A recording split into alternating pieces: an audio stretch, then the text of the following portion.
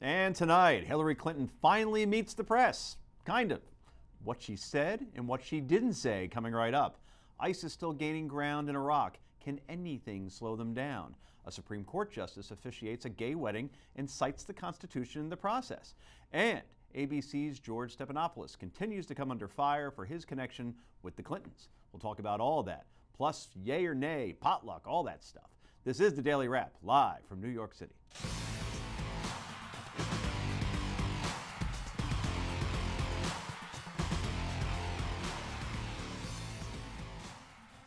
And tonight on The Wrap, my co-host and Sirius XM radio host, Rick Unker. Welcome. That would be me. Yes. And to his right, Philadelphia attorney and America's pundit. She is Heather Hansen. And finally, author, spiritual leader, and editor of The Wisdom Daily, Brad Hirschfield is back once again. Okay, ladies and gentlemen, very busy night. Let's get right to the Daily Download.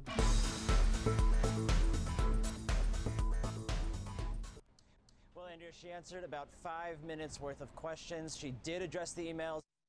Yes, it's been so long since Hillary Clinton last answered any questions from reporters that it's now breaking news when she does. In fact, the Washington Post had to reset its Clinton questions clock.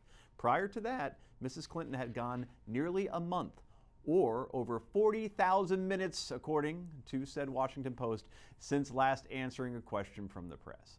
And today, she finally talked about the growing email controversy surrounding her time as Secretary of State, specifically her relationship with friend and former Clinton Foundation employee Sidney Blumenthal, who was sent sensitive intelligence reports to the former Secretary of State, while she was at the State Department. You were Hillary Clinton. Can you explain your relationship as Secretary of State with Sidney Blumenthal? There was a report out this morning that you've exchanged several emails. And should Americans expect that if elected president, you would have that same type of relationship with these old friends that you've had for so long? I have many, many old friends, and I always think that it's important when you get into politics to have friends you had before you were in politics and to understand what's on their minds. And he's been a friend of mine for a long time. He sent me unsolicited emails, which I passed on in some instances. The key words there, unsolicited emails. By the way, did you notice her eyes when she was responding to that question about Sidney Blumenthal? Look, we do very smart, thoughtful commentary here in the Daily Wrap, but everybody was talking about that on social media today. They were not small. Anyway, Rick, it almost felt like the Queen had to go meet the peasants and answer some of their stupid questions. That's what it felt like to me. That would be one take if we're hell-bent on criticizing her if she does or if she doesn't. Over a month, or about a month. But she did. Mm-hmm. So why are we criticizing her for finally doing it? I agree she took too long, but she did it. So wouldn't this be a day that we talk about her answers? By the way, I don't get this whole Sidney Blumenthal thing. I have friends in government, some very high up, and I send them emails too with thoughts and advice. But do they then forward them to their colleagues? Why and is that say such it's a terrible thing? Because they're not vetted. I mean, what do you mean they're not vetted? He is sending information from Libya. That's the problem. I mean, did you read the New York Times article? That's what they're talking about. It's based on faulty information, and she's now handing it on to the people to act upon it. No, when it's based on faulty information. First of all, she didn't hand it on to people to act upon it. She handed it on for opinions, and you know what the opinions were? We don't buy what he said. So wait, let's tell that part because it's pretty important. She's only passing along thoughts from somebody she thinks is smart. People do this all the time. Guys, I'm going to tell you something. If the press is going to criticize Hillary Clinton in a stupid way, and this was a stupid way, if they had acted on something that he said and it was faulty information, I get it. They didn't act on it because they disagreed. If this is what the press is going to do because they're mad at her because she won't answer questions, then the press is going to have absolutely no influence in this election. I don't think that's what they're doing. Were that happening? No, they're not. Here's the thing. She has created a culture where everything revolves around her privately.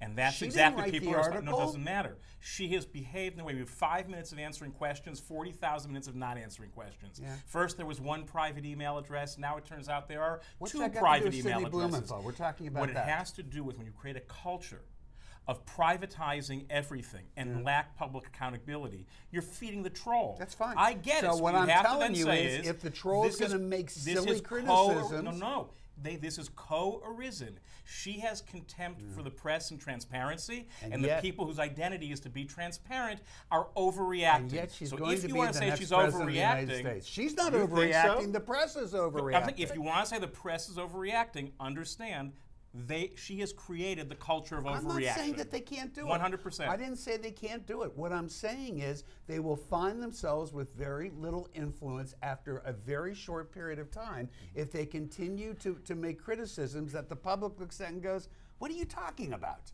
Well, you just declared that she'll be the next president of the United States. Will be. You think, based on the way that she's conducted herself since the book tour and all the way through, let me finish the question, please. The way she's conducting herself as a candidate or on the book tour last year, that she has looked confident when she's been out on the campaign trail. Her handlers have hit her from the press. She answered those questions today, not because she wanted to, but because she was forced to. How can she go for the next 500 days through the campaign and act you're assuming that the way she is? And you know, I've been critical about the way her first couple weeks went. I think it got a lot better. But I got to tell you something. With all of those things that have happened, the emails, all this stuff, it's all come down to that issue we always see in the whatchamacallit, the surveys. Is she trustworthy? And nobody thinks she's trustworthy. And guess what? They don't care because they think that she'll put more money in their pocket. You know what poll I want to see, and then we got to move on. I want to see likability numbers. Doesn't matter. That doesn't matter. I No, think they it like doesn't. her. Snoop Dogg was on TV this week, and he said he's going to vote for her. I think but that he thinks Well, Game that's of a ringing Thrones is for real. recommendation. That's what he thinks Game of I Thrones think is there's a lot medieval of history. people. I think there's a lot of Anyway, people. we have to move on. Mrs. Clinton's call for the quick release of her emails came after a federal judge rejected a plan by the State Department. The department had planned to release portions of the 55,000 pages of emails turned over by Clinton by January of next year. But the judge says it must come sooner than that, and that they should be released in batches after being vetted by the State Department. Why did the judge step in here, Ms. Hansen? You know, anytime that you're trying to get something from somebody and it's taking a very long time, the judges will step in and say, you know what, I'm going to help you to do this a little bit more quickly. If you look at it, there's a project manager, 2 case analysis, and 9 Freedom of Information Act reviewers looking at this information. The fact that it's going to take them this long on the taxpayers' money is a little worrisome. He's trying to move up along the process. Okay, well, prior to Hillary Clinton taking questions today, Bill Clinton has been doing most of the talking for the Clinton campaign. Recently on David Letterman, the 42nd president joked about a possible return to 1600 Pennsylvania Avenue. If she wins the election, the chances are 100% I'll move back. If I'm asked. So, will the former First Lady be able to separate from the circus sideshow that is Bill Clinton, Brad Hirschfield? I think the question is she able to separate herself from the circus sideshow she's creating with her own candidacy? That's the real question. I mean, the stuff with them as a couple is what it is, and it's a little bit ridiculous, and he keeps saying silly things like, you know, I got to get by on $25 million a year. But I think the bigger question does come back. Can she stop creating a sideshow of her own campaign? She said today that she wanted all the emails to get out. These are the same emails that she has concealed from the public in a server in her basement that she has since destroyed for years. I know you're shaking your head. It's faulty analysis. Of course she wants faulty? them out. Did she destroy the server? Did she conceal it from the public? Wait. So why is that faulty exactly? Because she didn't conceal them from the public. The public wouldn't have seen them if they were sitting in a State Department server. She concealed the fact that she had her own server, Rick. Let me finish. Let me finish, please. And what you don't understand is, had those emails come out when they were originally planned in January, what does that date mean? 2 weeks before the Iowa primary? You bet she wants them out as soon as possible. She wants them out yesterday. And by the way, there's nothing bad in those emails because she already went through them. Well, that's right. She went through them. You know there's nothing bad in the email? Well, would you turn in, if we know that she destroyed it, would you send them in stuff that's going to hurt you? It's 55,000 emails. Yeah, but they went through them. I mean, that's why you're criticizing There are her. 73 other Freedom of Information Act cases pending with regard to this stuff. There's going to be more information probably from the aides, because I think you're right. I think if she's destroying emails, she's probably destroying the worst of them. But there is so much more to come. Sure, she's going to say she wants it all to come out, and she probably isn't so worried about hers. If you guys would like to bet against Bill Clinton politically, I'll take the bet. Name the price. No, the I old wouldn't bet Bill Clinton, against Bill. The old Bill Clinton, I agree with you. Yeah, this Bill Clinton is not the same He will one. be. He will be. Right? When it's showtime, he will be. Okay. I'll take all comers on all right. that. Rick is now our bookie. Coming up next, ISIS continues to gain ground in Iraq. We'll talk about that. Stick right there.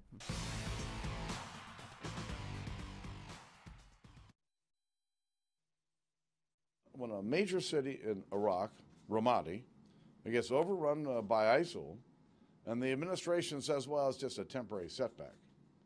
It's 70 miles from Baghdad. It's time for the president to get serious about this threat to Americans and our allies all around the world. And that was House Speaker John Boehner today sharply criticizing President Obama's ISIS strategy, adding that, quote, hope is not a strategy. Boehner is calling for the president to withdraw his military authorization request and present one that Boehner says represents a clear, overarching strategy to defeat the terrorist threat. Joining us now, Jim Hansen. He is the Executive Vice President of the Center for Security Policy. Mr. Hansen also served in the U.S. Army Special Forces and conducted counterterrorism, counterinsurgency, and other operations. Jim, thanks for joining us from Arlington. We appreciate it. Pleasure to be with you. So, simple question, are we losing the war with ISIS right now? Yes. I mean, that's pretty simple. There's no question we're losing. I think it's almost comical to watch the Department of Defense now turn into Baghdad Bob, if you remember the spokesman for Saddam's regime, talking about how the loss of Ramadi, the provincial capital of Anbar province, 60 miles from Baghdad, it's no big deal. Don't worry about that. It's sad, and I don't think they need to change a strategy. I think they need a strategy, period. So, Jim, it's Rick Unger. So, you know what? You listen to what the speaker said. He does what so many people do, which is to criticize, right? Can you give us, in a very clear and probably oversimplified answer, what would you do differently over there to deal with this? I would arm the Sunni tribes where ISIS is operating. They're the same tribes that joined with us in the Anbar Awakening to defeat the precursor to ISIS, which was Al-Qaeda in Iraq. We surged troops in. We made deals with those Sunni tribal leaders who aren't big fans of ISIS and weren't fans of Al-Qaeda, and they helped us defeat those guys. They could do it again. Jim, Heather Hansen here. If you looked at the front page of the Wall Street Journal today, you saw an article about ISIS in Iraq, and then you saw an article about ISIS in Libya. My concern is that as soon as we get rid of them in one place, they're going to, I think the article said, it's like a balloon, you squeeze and they just move to another place. How do you stop that from happening? Well, you can't. What you can do is take the place where they planted the black flag of jihad and called it a caliphate and shut that down. We deposed Saddam in Iraq and then left, creating the vacuum that ISIS and now the Iranians are filling. We need to take them down, pull that black flag down, and then the lesser places where they are not nearly as big a problem.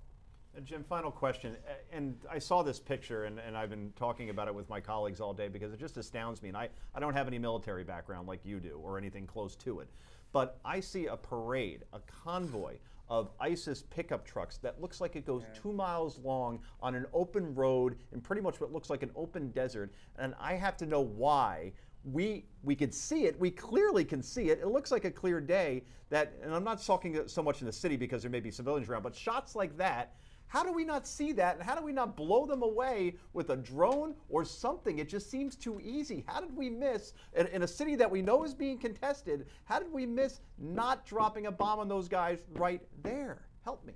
I wish I could help you. I think the problem is we are too much beholden to a strategy that doesn't take action and sits second fiddle to the Iranians. The Iranians are the best allies that the Baghdad Iraqi government has, and they're calling the shots, not us. Consequently, we don't get to make decisions like that in a timely fashion. We should. Jim, we appreciate you joining us and wish we could keep you longer. Thanks so much, though. We'll have you on again. You're welcome. All right, great. So, Mr. Hirschfield, I have a feeling that you could answer my question because, you know, we're transparent on this show. We talked about it before. We did indeed. So share our conversation. Well, I think part of the challenge is there are ways to take out those columns, but it's going to kill a lot of innocent people. Now, that may be entirely appropriate. Let's remember, the two most effective air campaigns this country ever had were against Germany and against Japan. Against Germany, 120,000 civilians died I'm not as part of the effort. I'm not saying you are. What I'm suggesting is that we as a country better decide what is the nature of the war we're fighting. It's not going to be as easy as he suggests. We'll just give some weapons, try and split the Sunnis and foment civil war. This is a very ancient struggle in a country that was created artificially because of Sykes-Picot a century ago.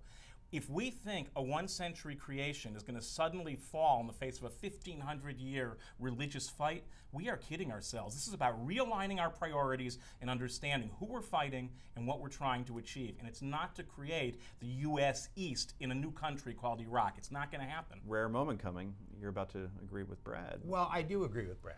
But more interestingly, not that that's not interesting, but more interestingly, and showing increasing wisdom on your part. I was agreeing with a lot of what Jim said until he made the fatal flaw that so many make. And I got to tell you, I hosted a radio show this morning, had an expert on to talk about this. Obviously, we had more time. He did the same thing. He wouldn't give me an answer on what to do about it. On the Sunnis, he said. Yeah, well, I'm kind of with Brad on that. That's not even close to a solution, I'm afraid. I wish it before, was. Though, didn't it? Playing contrarian. Not really. And I wish it was that simple. But here's what makes me crazy. He couldn't help himself but to go to the fact that this is all the fault of taking our soldiers out of Iraq. It may partially be, but you know what? It's also the fault of the fact that we fired the Sunni commanders and who went over and became the commanders of ISIS. It may be the fault of the Israelis and the Saudis, who General Clark tells us were the people who really funded this to get it started. Who knows? There's all these people. But the problem is nobody. And then you get the speaker up there telling us they better get a strategy. Thank you. What do you got, Speaker Boehner? Nobody has a strategy. They just keep complaining about the other side. You politicize the war on terror. That's our biggest problem. Heather, last word. Well, I just think that everybody's afraid to say put boots on the ground, especially because everybody's been asked the question, would you do it again in Iraq? And I think that's a big part of the problem. You know, it may not, yeah, I happen to agree with you, but it may not be as simple as that. Maybe the first step is you put Saudi group boots on the ground and you make them do it. Yeah. You put our allies over there, and if they don't do it, you make them pay a price. Jordanian boots as well. Plenty of people that would probably jump in, no question. Coming up next, a Supreme Court justice officiates a gay wedding. Wait till you hear about this.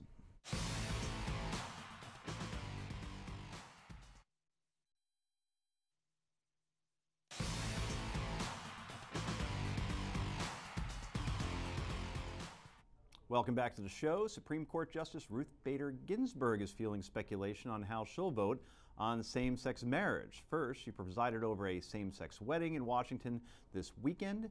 Second, the New York Times' Maureen Dowd, who attended the wedding, says Ginsburg, with a sly look, emphasized the word Constitution when she pronounced the two men married by the powers vested in her by said Constitution. That drew thunderous applause. The High Court is expected to announce next month on whether gay marriage should be the law of the land. I know legally Justice Ginsburg is allowed to do this, Brad, but by mentioning the Constitution, is she thumbing her nose at traditional marriage?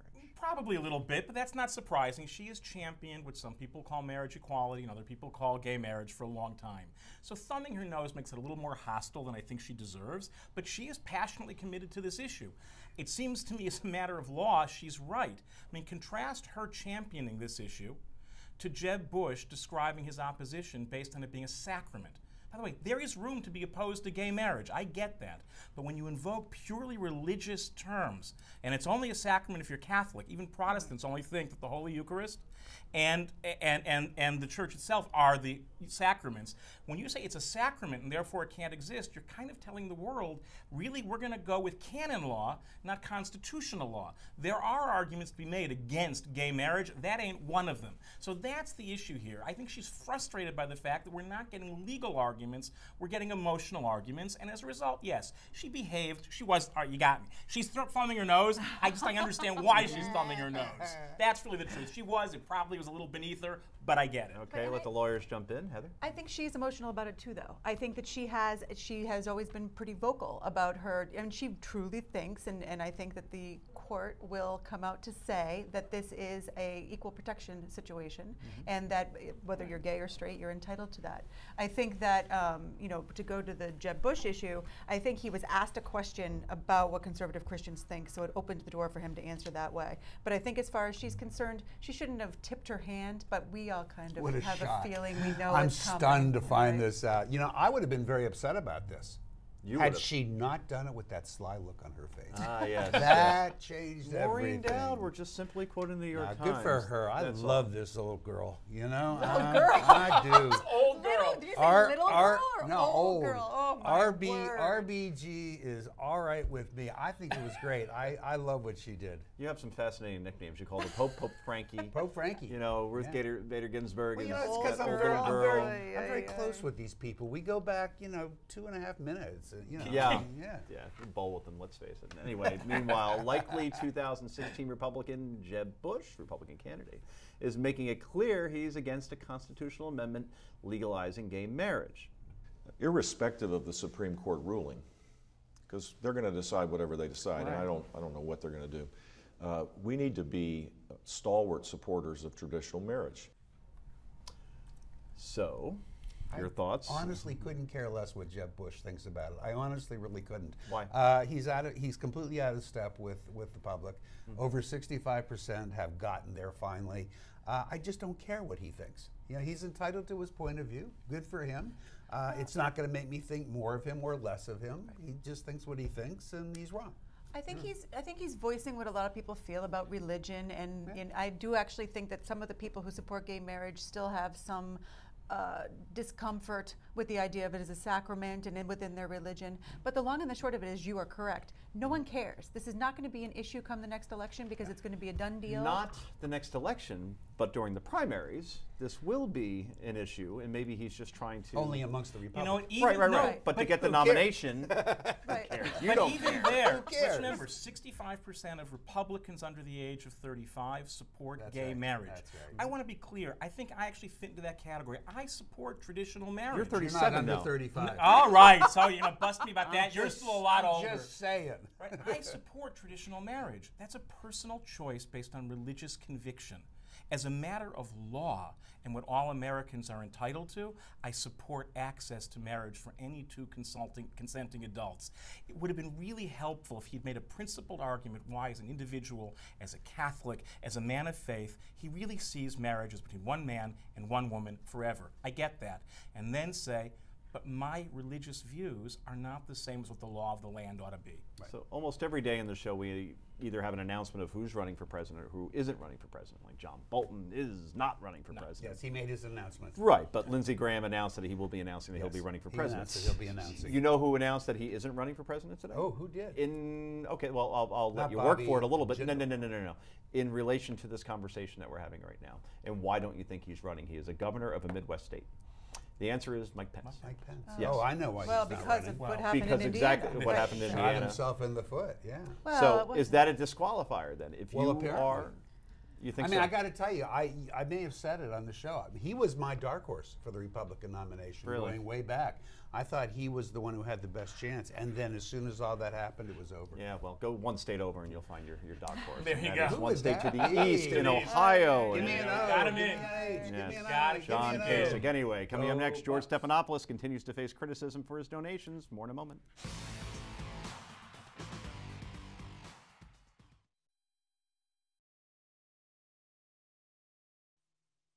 I should have gone the extra mile to avoid even the appearance of a conflict. I apologize to all of you for failing to do that. And welcome back to the show. There are reports this evening that ABC News anchor George Stephanopoulos was more involved in the Clinton Foundation than he's revealed. As you know, he's under fire for not disclosing $75,000 worth of donations to the foundation. And now the Washington Post reporting that Stephanopoulos has served in various volunteer roles for the Clinton Global Initiative for more than a decade. The former top advisor to President Clinton has already apologized for not being more transparent. Really, he did. Anyway, Stephanopoulos says he will not participate in any 2016 presidential debates. So far, ABC is sticking by their anchorman, and maybe this is the reason, or a large part of it. That's the front page of the New York Post today. You never guess who makes $105 million. Yes, George Stephanopoulos. 7-year contract. Not too bad. Sounds like Rick's. Heather, can this storm blow over? Or does this have the potential to be a serious problem for ABC as we get closer to the election? I think it will blow over. I think most people don't care all that much. I don't think that it necessarily should blow over, but I think it will blow over. I think, you know, there's Kirsten Powers wrote an article today in the op-ed in USA Today talking about how the fact that 4 out of 5 journalists who will admit to being a party say that they're Democrats. So there is a bias in most people, and whether and how deep is the bias, whether or not you're willing to overcome that bias when you're asking questions. I think the fact that we had Stephanopoulos asking questions of the author on the issue where he donated made it all very, very close and very, very unattractive, but I think that it will ultimately blow over. So let's say you're running for president and you're from the GOP side of the aisle. Would you ever go on This Week, which is the Sunday show that he hosts? I would, because you'd imagine that if you do well there, then you've done well pretty much anywhere, and that if you can take him on, and I think, you know, he's a very smart man. Now he's on defense. Yeah, I have a theory, actually, to your point. Yeah. If Hillary Clinton were ever to go on that show, that would be her toughest interview. Out of her. Overcompensation. Right. See, I am partial, right? You're right. Look, I mean, first of all, I couldn't care less how much money he makes. It's completely irrelevant to this particular issue. I love that he was volunteering for the Clinton Foundation or any other charity. The optics don't bother you in any capacity? No, that doesn't. The only thing that hasn't changed and remains at the heart of this is he should have disclosed it. He made a huge mistake in not disclosing it. And that's all that this is about. It really is. And he should not have done that interview with the author of that book. Right. He should not have done it, removed himself, or disclosed. Yes, he should probably not done it at all. But do you think the reaction would be the same if Chris Wallace was volunteering for a Bush Foundation kind of initiative? It would be the same for me. Good for him. I really? mean, these are I think the reaction things. would be 10 times worse. Well, it may be, but certainly not for me. Of course it would be worse because the culture leans that direction. But the interesting thing here is that even according to Rasmussen polling, 30% of Democrats think that Stephanopoulos should recuse himself not only from debates, but from all presidential coverage. And that's, well, they'll have to figure that out. That's where the amount that ABC pays him matters. When you have $105 million invested in someone, you hang with them. I don't begrudge him a dime of what he gets, but they have to figure out how not to be invested in him in that way. You say that the GOP candidates would go on there. I say they're not going to go. That costs you ratings, and that's what you're paying him to bring in, big interviews, and they're not going to go there. They will go. That's my final one. So what do voters think? Take a look at a new Rasmussen poll. 46% of likely voters say ABC News should ban Stephanopoulos from 2016 coverage. 36% say he should not be banned. So, I mean, what can you say about that? First of all, that's a poll of 1,000 people, so it's not a huge That's what polls usually sample, Heather. But the other thing about that is if you add the undecided to the no's, you're still talking about something about equal. I think most people don't care. People who watch him on Good Morning America every day do not care. We're not talking about that. That's fluff. It so doesn't matter. If they want to see somebody who's on ABC This Week, they're going to watch it. Right. They're not going to not watch it. Oh, wait a minute. I was going to watch that. Yes, they will. I'm telling you, Rick. There will be an inherent bias now. He will be labeled as biased, and people will go to CBS and NBC. Let's see if the ratings drop. I would predict that they will. I wish you were right. I think they're right. I think we have an obligation to point out that it ought to be that way, but it won't. The more aggressively they pull him back, though, it's like the old Tylenol case. When Tylenol pulled all their poison pills, when they weren't even sure what the impact was going to be, they brought back the brand. He should step out now, say it's not just no debates I'm going to do. I really am going to step back from covering at least some piece of this election no matter what. And then he'll save himself. He'll make it even if he doesn't. That's his entire Sunday show, though. He would have to remove himself. And they're going to have to figure that one out, maybe for some period of time, something. The problem is they can't because they don't really have a bench. I mean, they could put Martha Raddatz in there, I guess. They could. But Jonathan Karl, I'd like to see in that spot. By the way. I do want to say this though, because you brought up you compared him with Chris Wallace as the supposedly left of center person on the panel. I will tell you that Chris Wallace is the best person on Sunday morning television. He easily is. He's excellent. No, I'm not saying Wallace because of Wallace. I'm saying Wallace because he's connected to Fox. Right. So people automatically say he's conservative, but he's as good, maybe not as good, but almost as good interviewer as his father was. Yeah. Right, and he actually does a great job. And Marco Rubio found that out last week, right? He's not going to get a free ride with him. Anyway, somehow came a segment about Chris Wallace. Go figure. Anyway, coming up next, it's potluck time. That's where we share our favorite stories of the day. We go around the table. Mine is one of them. This will be tremendous. You must stick around. This is the Daily Wrap, only on Newsmax.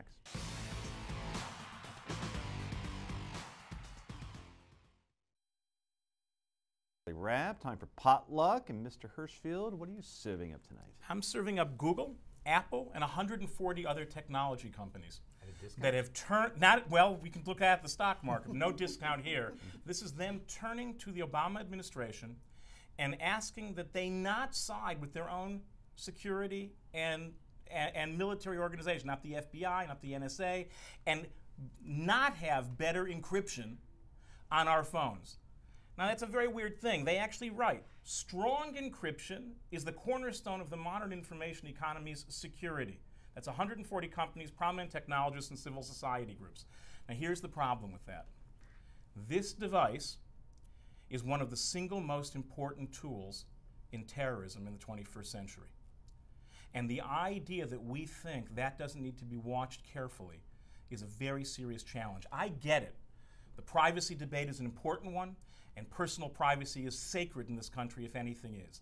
But here's the thing, when they go on to say that privacy is a cornerstone to the information economy, this is Apple and Google. Let's be clear. Privacy is a cornerstone to the economy. They have billions of dollars at stake here. And at the very least, they should dial back these sacred claims of privacy and admit their real concern with encryption being weakened is that people will do less business online.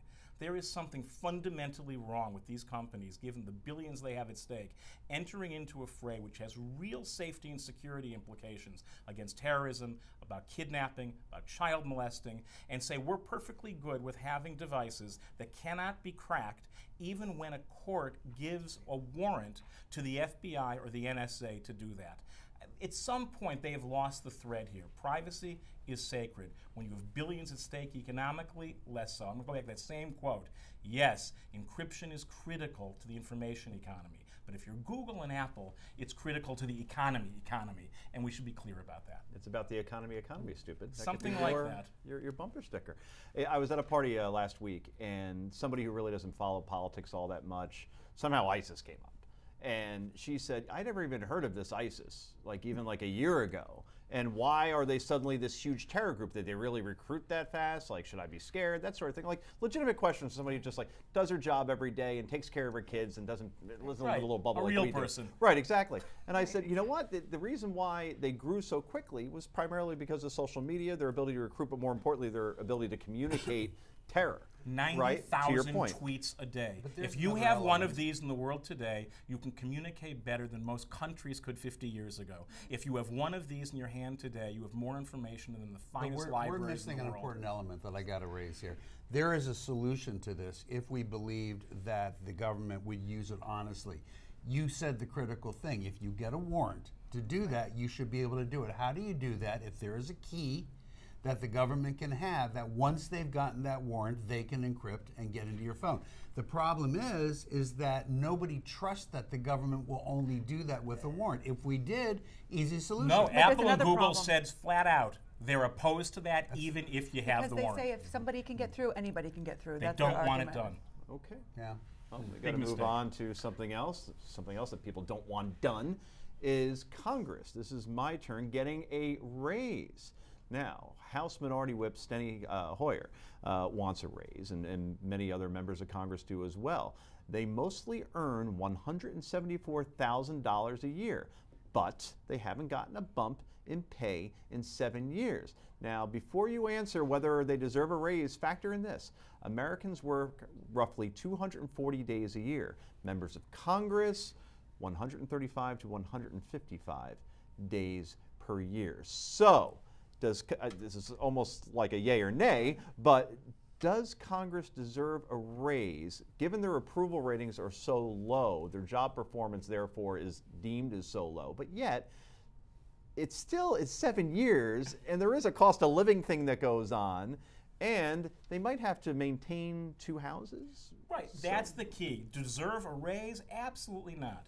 recognize that most of them do maintain 2 households, and that 50-year-olds, however poorly they're doing at serving their nation, shouldn't be sleeping on sofa beds with someone else in the next room. So let's do it that way. Let's build in a housing allowance on a need basis so that people can live with dignity and comfort while they're serving the country, even if they do it badly. But merit-based pay for Congress? That's that is the definition of an oxymoron. Rick, you said before that actually some members of Congress, actually live in their offices. Yeah, they do. They do. That's amazing. I don't think you pay people because they need it. I think you pay people because they earn it. And if they're not earning it, then they can go somewhere else where they can make more money or not need 2 households. How about an alternate system of paying Congress? Let each district be responsible to pay their own congressman. They're the ones who send these bums to office. They all get together. Nobody likes them. The only people who like these congressmen are the people who send them there. Let them decide if they want to give them a raise out of their money, because I don't want my money to Okay. Here's my solution. It's very simple. Do the thing that we did in college. You get a roommate. That cuts down the rent, right? So, but your roommate has to be a member of the other party. So imagine Paul Ryan, Alan Grayson, they got to get along. The reality show and the advertising pays for the rent. Exactly. Yay or nay is next. Stick right there.